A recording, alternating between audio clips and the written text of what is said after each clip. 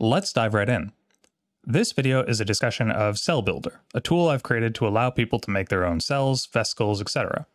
More than that, it's going to be a commentary on geometry nodes, a new-ish feature of Blender, and what they mean for Blender and for scientists looking to make 3D figures. To start, this is not a tutorial for geometry nodes. If you're looking for a more detailed, beginner-friendly video, I strongly recommend checking out Brady Johnson's video on the subject, which I've linked in the description. And for more advanced use cases, there is almost no better place to start than Arendale's channel, also linked below. Cell Builder is a simple node tree that I've created using geometry nodes in Blender version 2.93. I've largely held off integrating geometry nodes into tutorials because the current stable release of Blender is 2.92, and the geometry nodes functionality is pretty limited. When 2.93 becomes a stable release, geometry nodes will be getting a lot more of my attention because they are really powerful. Cell Builder is a fairly simple node tree, and it allows people to make customized cells or vesicles. You could also potentially stretch it out to membranes. To start off, all I need is a simple scene in Blender 2.93, and I have to open a new window and change it to a Geometry Nodes workspace. I also then need to go to File, Append, and find a pre-existing version of the node and simply append the node into the file. You can find this in the file under Node Tree. Here we go, Append. From there, all I have to do is select my default cube, hit New in the Geometry Nodes panel, and now simply hit Shift-A, look for Group, and add in Cell Builder. To get the geometry nodes to actually activate, all I have to do is connect the geometry output of the Cell Builder node into the group output. And you can see that has added a simple half-cell cross-section into my scene.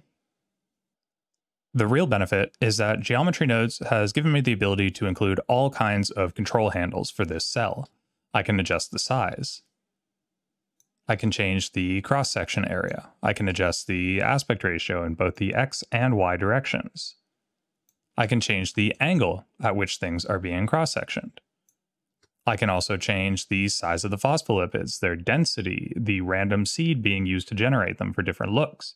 And in this case, I actually have control over the style of phospholipid that is being used. The default is actually one of the styles I created and released for free over on Gumroad.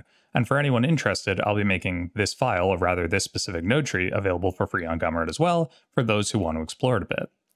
Now, Cell Builder isn't actually finished. There are some aspects of how I've made it that don't quite work as intended yet.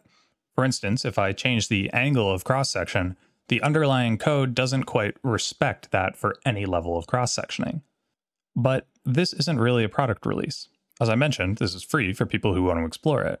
Cell Builder, but more specifically geometry nodes in general, are an incredibly useful tool because they allow for complex modeling to be reduced to a few simple sliders. I've made and released plenty of science-specific models. Chemistry glassware, specific molecules, phospholipid bilayers, crystal structures, all kinds of things. The thought process there is quite simple. Do the more complex modeling so that the end user can customize the look with materials or the scene using existing assets. I want to lower the barrier for entry for scientists trying to get started in 3D.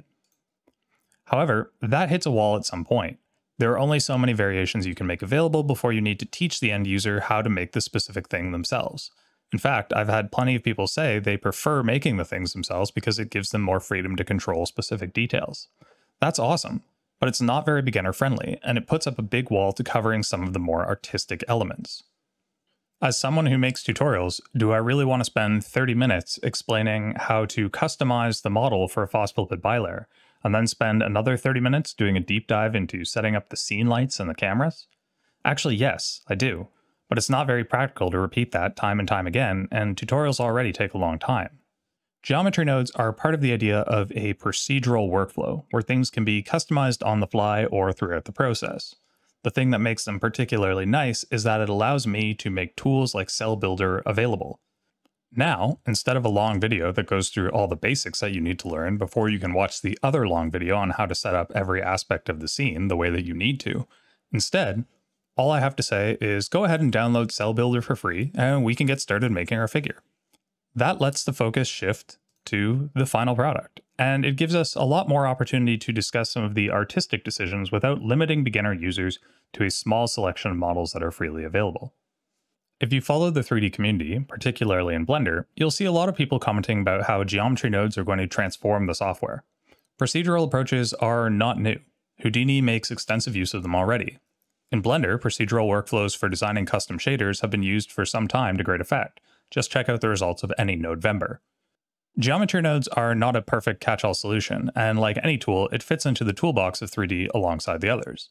I'm not going to be switching outright to only geometry nodes tutorials as soon as 2.93 comes out. There are some things where you just need to model the specific object. My next asset release will be a wide variety of different vials and falcon tubes, and like the rest of my glassware assets, they're modeled from the dimensions of real glassware. Procedural control over a model isn't as important for that. Similarly, one of my upcoming tutorials will be on making optical setups using Blender, and there's significantly less artistic license available for both your models and their positions in the scene when you happen to be ray tracing the path of a laser through them. With all that said, I am really excited about geometry nodes because it is going to make a lot of common figure elements that required long tutorials and complex modeling much more accessible to beginners. And that lower barrier to entry means more opportunity to discuss details of how to set up a better figure without having to worry about getting there through some of the technical weeds of making one. And that just about wraps up this update. Again, for a better beginner look at geometry nodes, check out Brady Johnston's video. For those who want to explore Cell Builder, you can download it for free from Gumroad, but you will need to use Blender version 2.93. Many thanks, as always, to the Patreon supporters of the channel who make it possible for me to create the tutorials and tools available. And as always, thanks for coming out. If you enjoyed this video or found it insightful, consider subscribing, sharing with your friends and colleagues, or supporting me on Patreon. Until next time, you have yourselves a great old day.